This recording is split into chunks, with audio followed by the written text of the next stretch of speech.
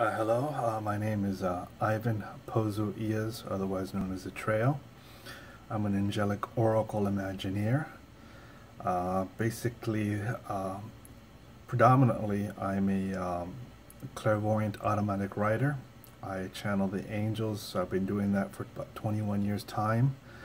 And I do it mostly with inclusive, compassionate spiritual wisdom, what I call the Jewels of Truth series as statements. And I also have another side gig, you could say, of channeling from the angels, which are inspirational, conceptual designs, you could say inventions, business models, governmental policy. Very creative, very in-depth, but I really don't cover that here on this channel of YouTube of Trails Oracle, which is the same name as my blog site of about almost a dozen years now at Google's Blogger. The link for that will be on my website, and I'll put the link in the text section, but otherwise it's jewelsoftruth.us. I wanted to do something different with this video. Usually I do postings of my longhand or shorthand format Jewels of Truth statements. But I want to do something that's one of my longhand statements from January 2015. I usually don't go that far back. I only just post vlogs of my most recent material, more or less. Except when I cover the Jewels of Truth favorite quotes of the month type of deal.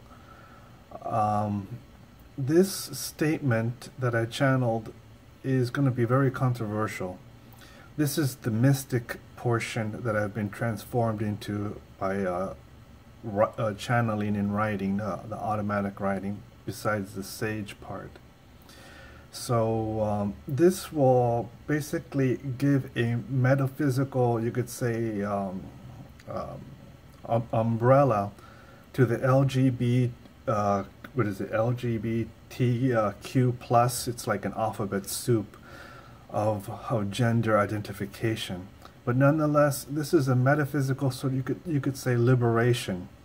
It's not going to go over well with fundamentals, and you'll possibly even reject the notion of it, but just consider it as a possibility.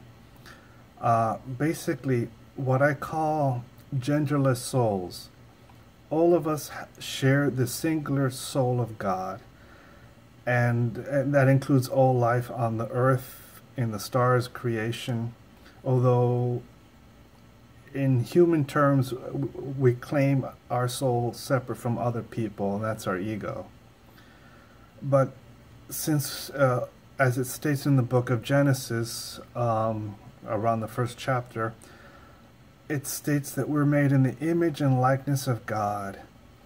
God has no gender whatsoever. We could call God him, her, or it. I often use the term goddess as the feminine aspect of the Creator. So God has no gender, meaning if we are the children of God in that image and likeness, metaphysically, I don't mean by human terms, but metaphysically, our souls don't have any genitalia or anything like that. It's almost like what they call androgynous. I'm getting tongue-tied here, but I think you get the point. And there's also a biblical verse. I may be taking it out of context a little bit, but it's there in, let me see, in the New Testament. It's in Galatians chapter 3, verse 28, and I'll read it twice. There is no longer Jew or Greek. There is no longer slave or free. There is no longer male and female. All of you are one in Christ Jesus. That last line, it's self-evident. We're one in Christ Jesus. We're one in God, because according to the angel I channeled, we have no gender in the Holy Spirit. So let me just read the statement. It's about, let me see how many paragraphs. It's about 4 paragraphs long, and this is statement number 1893 on the topic of genderless souls, and you'll get the idea what the angel was trying to explain here. Let no man or woman judge their peers in an incomplete truth, for it brings shame to themselves, and so it becomes a miscarriage of the sacred dignity of all living souls.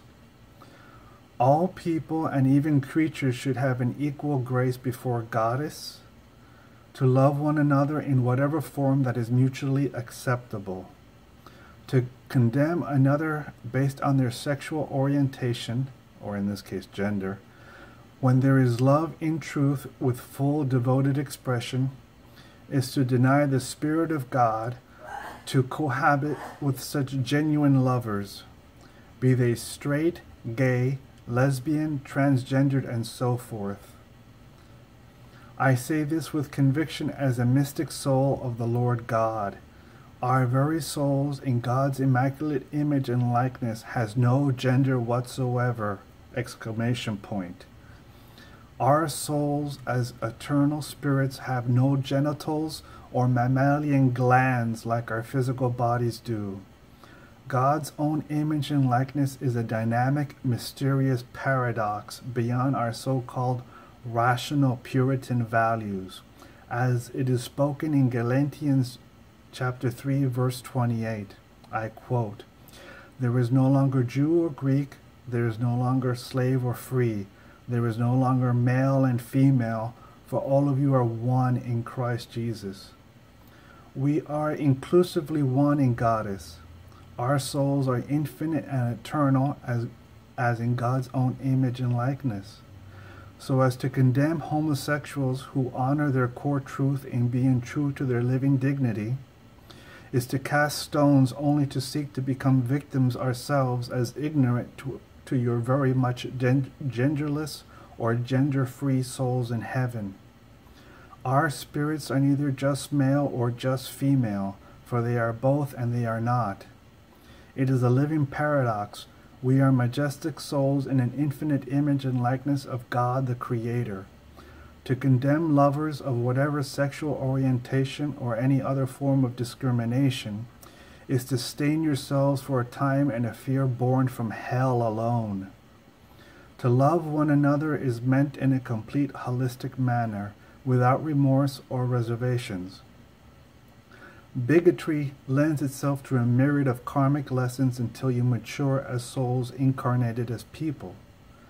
God marries all genuine lovers in a spirit of thanksgiving, so that his colossal Holy Spirit spreads in his own image and likeness throughout all creations, plural. Amen. And I sign it there with my name, Ivan Pozo-Illas Atrayo. And to give more background information, I'm not gay. I'm heterosexual. I also, I guess, I become, you could consider me a worthy psychic or a worthy vessel to channel the angels. I don't drink. I don't smoke. I don't even drink coffee. I'm celibate, so I guess that counts, and so forth. So, but still, when I see injustice, I have to call it out, and the angel through me obliged me and gave me that mystical truth of the heavens. So, I guess I'll leave it there. My website is jewelsoftruth.us. I'll put the link to this blog entry from January 2015 here in the text section. If you like the video and aren't pissed off at me yet, please subscribe to this channel, and I thank you for considering it with an open mind, hopefully with an open heart, even if you disagree, as long as it expands your inventory of metaphysical ideas of what we are as souls with God in us forever. Thank you, and God bless. Amen. Bye-bye now.